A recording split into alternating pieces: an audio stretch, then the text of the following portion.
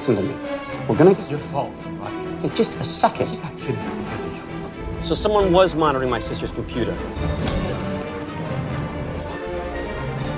Dr. McKay, my name is Henry Wallace. I'm the president of DMT. Great. We got half the Vancouver PD on this one. We're gonna get him.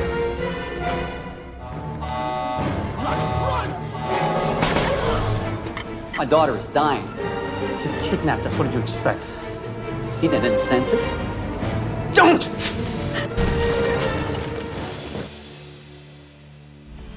I need some help.